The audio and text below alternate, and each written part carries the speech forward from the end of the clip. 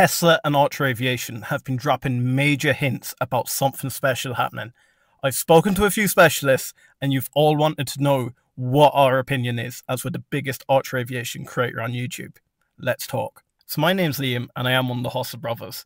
And yes, I have been speaking to a few specialists. My mind has been completely blown about what's been going on over the last few days. So today, what I'm going to do, for anyone that's in Tesla, I'm going to do a 30-second rundown on what Archer Aviation is. Then for all you Archer investors, we're going to say exactly what's happened, what everyone has been saying about it, what's been speculated, where we can see it going, and then what the specialists have been saying. And then I've got a bonus. Tesla have just dropped another major hint, so we're going to want to see that. So stick around till the end. So guys, what is Archer Aviation? So what is Archer Aviation? So really, they're an air taxi company where they're going to passenger 4 passengers and a pilot, making 30 to 45-minute trips, around 10 to 15 minutes long. They have a vehicle called the Midnight. Looks very beautiful, doesn't it? And look, they are one of the major players in the game. Their only real competition there is Joby Aviation, who are that bit further ahead, and they have a partnership with Uber. And this is where Tesla come into it, and a lot of speculation has been happening. So what has been happening over the last while? Well, both Tesla and Archer were at the UP Summit, and that's not where it ends. So Adam Goldstein, who is the CEO of Archer Aviation, posted this picture here, where we do see the Midnight up beside Robotaxis and Optimus robots. He's captioned this, "More hell yes" from the UP Summit. Now, initially, I thought this could be a little bit of PR. You've met with Tesla and you're both at the summit.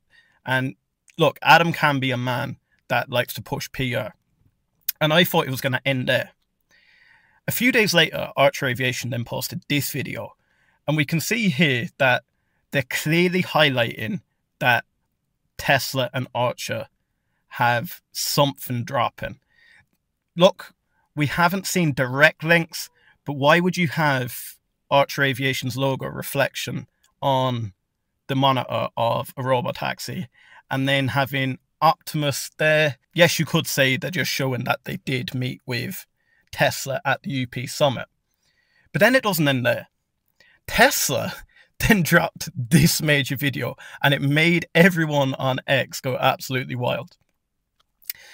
So what's interesting about this, when I first initially seen it, I thought it was definitely a rim of a car. What is everyone going crazy about?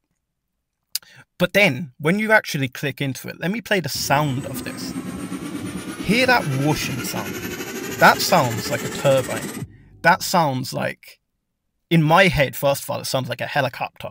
It sounds like an aerospace play. And then I've been doing a bit of deep diving around, and people are saying, why would you risk, as Archer Aviation, why would you risk a lawsuit with Tesla?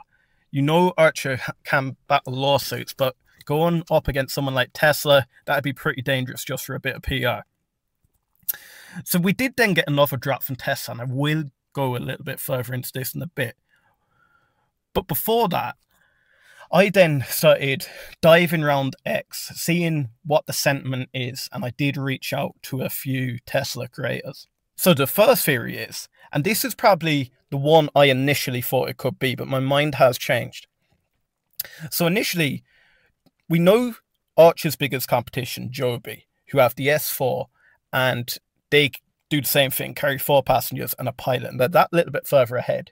Their partnership with Uber allows them to have the Uber Elevate app, but also be listed on the Uber app. And I thought, look, with full self-driving coming out, are Tesla sort of marrying up this new technology, this 3D mobility? Are you going to get full self-driving vehicles and robotaxis bringing you to vertiports, and then you're able to more or less teleport, and that's in Tesla's words, to your next location? But then I dove into some of the Tesla spaces, and I actually brought one of my boys, Dylan, with me, just so I didn't look at it at a biased standpoint. So some of the guys were saying it could be a data partnership where, look, Archer could be using full self-driving data because we know this whole industry is going autonomous. It could be that. Then the third theory is it could be an opposite way partnership. So some of the Tesla theories are they're bringing out the new Roadster. And just remember that, the Roadster. But with the Roadster, you need it to do the opposite of what Archer Aviation does. Archer Aviation uses these fans for lift. But with the Roadster, if you want to make it extremely quick, you need extreme downforce. And could one of these turbines be for downforce? And would they use Archer Aviation's technology for that? So then the fourth theory, and I think I can kind of debunk this after speaking to our pilot and aerospace engineer. Some of the Tesla bulls believe that the Roadster could be a flying car, or basically an eVTOL. Let me explain that making a flying car with just duct fans on the side of it makes it extremely dangerous if one of these fans fail, because there's no redundancy system really. Plus, the Tesla Roadster will be extremely heavy compared to any of these eVTOLs. Most of them made from carbon fiber. Again, as Mark has been saying, it's okay if you hit a deer in a car and damage your car, but if you even have a slight dent on your car, that can affect an airframe of a flying vehicle. If you wanted to make an eVTOL, really you want it to have wings. And I can't really see why Tesla would be going for extreme performance in the Roadster on the ground when it has the ability to fly. So for me, that theory is completely out of the water. And really, why would Adam Goldstein be so excited about Tesla entering the eVTOL industry? Because there'd be extreme competition to Archer Aviation. The fifth one, we have some people believe it could be a buyout, an acquisition. I don't believe so.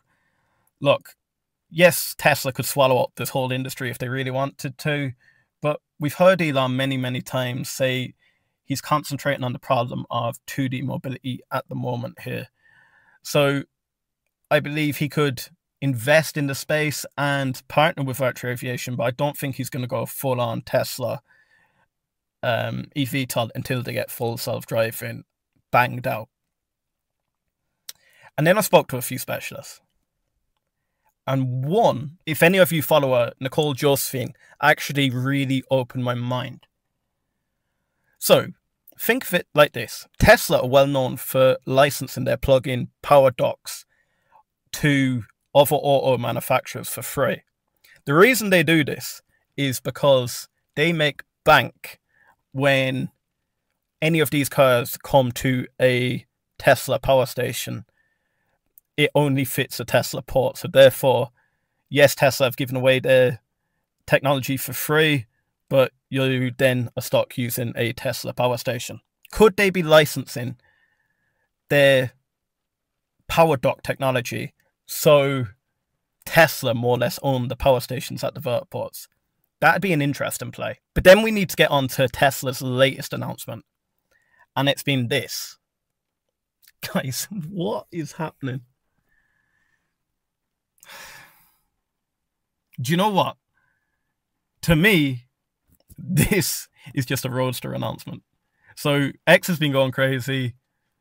Archer investors have been going crazy. Is there any material behind it? Let me know in the comments.